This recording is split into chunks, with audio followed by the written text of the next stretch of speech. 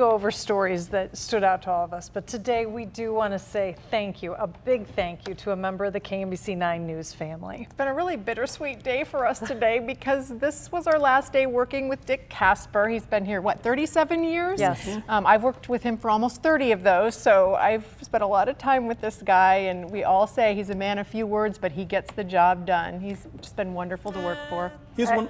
I'm sorry. A gentleman. Gentleman is what just keeps being. Everyone says he's just a gentleman.